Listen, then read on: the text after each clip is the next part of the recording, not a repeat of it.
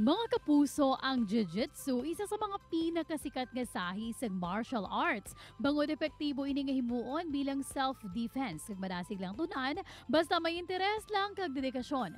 Matunan mo kung paano gamito ng imo mga tiil sa pagkontrol sa kasumpong, plus matugangan pa ang imo flexibility. Kini ang ginkahiligan kag syempre naging first love. Sa aton bisita subong nga aga, nga hindi na gid maisip ang mga medalya nga napauli sa Iloilo, bangod kampiyon permi sa sports nga Jiu-Jitsu.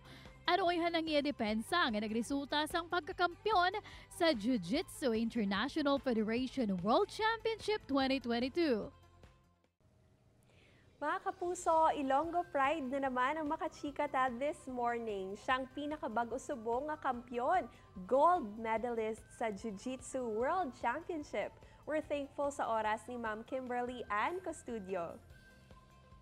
Maayong aga, Ma'am Kimberly. Welcome to GMA Regional TV Early Edition. Maayong aga, Kate. Maayong aga, mga kapuso. Maayong aga, mga kapuso ko sa Uton, dira sa Iloilo. Una sa tanan, congratulations gid for snatching the gold medal sa natapos lang at 2022 JJIF Jiu-Jitsu World Championship sa Abu Dhabi, UAE. During the competition, what was on your mind? Hindi man lawglahog ang imo kasumpong from Thailand? Sa finals, as in, bilog na place, dudulong lang. Tapos siya lang ang nakita ko. Sobrang naka-hyper-focus ako kay siya ginang ginpreparahan ko actually. Kay before sa competition, ginhabalan naman ako sa mga teammates ko. Sinalan ko siya paghandaan. Aluway sa Diyos. Ginatagan niya ko presence of mind, kag strength and endurance gid para sa mutong nga fight.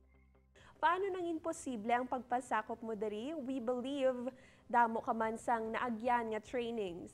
Yeah, actually, hindi basta-basta ang ako niya training. Nag-lockdown. So, bilog na lockdown, nag-train ako for myself. As in like, bilog nga adlaw, if not 3 times, twice a day, gid ako ga-train dira sa balay. Tanaw ko kung ano akong weakness, I worked hard for it.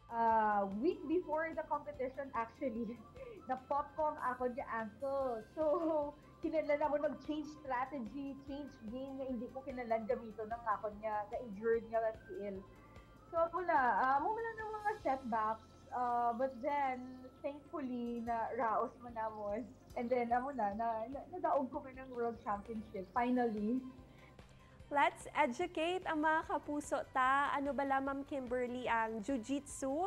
Anong mga needs kung gusto man ini i-try sa mga kapuso ta?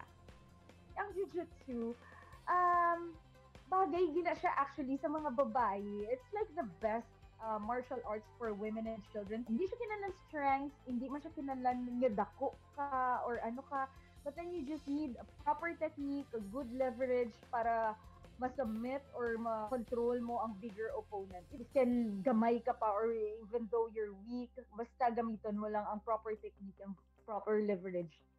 Being a woman sa sininga sports, how challenging ini bala? Ikaw, Ma'am Kimberly, paano ka gid nagsagad diri?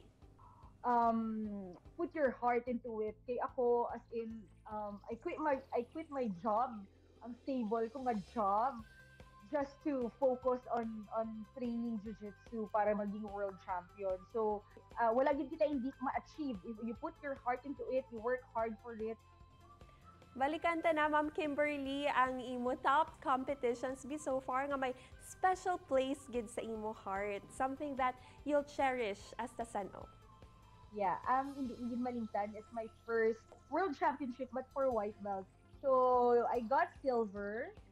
So, amo na siyang first niya biggest competition ko as a white belt. And then, the second one is the world championship. Tapos nag-gold ako, open belt division. So, I can go against black belts. Tapos, ako purple belt lang ako, nagdaog ako. And then, I just proved to the world niya, hindi sa age naton. It's not how old you are, but then, miskin sa age ko, kayang-kaya ko pagyapon makipagsabayan sa mga younger athletes.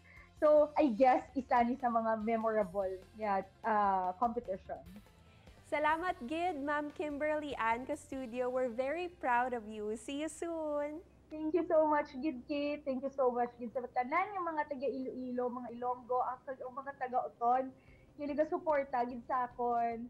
balaan ko sa World Championship nagabaha dira pero nagtan-aw gid sila nagpa-viewing party gid sila para isuportahan ako madamo gid salamat sa mga students ko dira sa may MDS Jiu-Jitsu Iloilo as in thank you so much gid sa tanan niyo support niyo sa akon. Thank you and see you soon very soon. Madamo pa kita sang dapat bantayan sa pagbalik sa GMA Regional TV Early Edition. Ini ang GMA Regional TV Early Edition.